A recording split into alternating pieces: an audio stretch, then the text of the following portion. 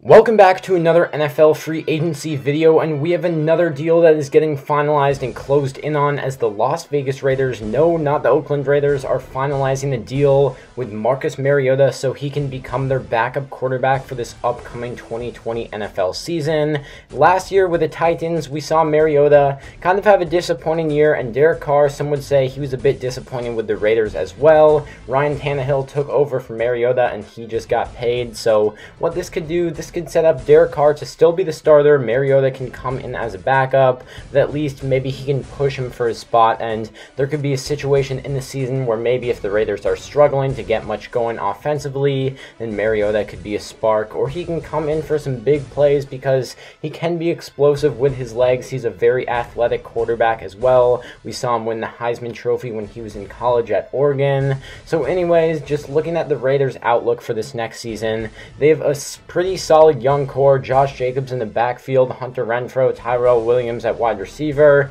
They have a solid young core, but they can definitely add to it. They should definitely not settle with this and look to be active on the defensive side of the ball especially, but then look to add some offensive weapons as well. So let me know what you guys think about this. The Raiders are closing in on the deal and finalizing the deal to sign Marcus Mariota to bring him in as Derek Carr's backup.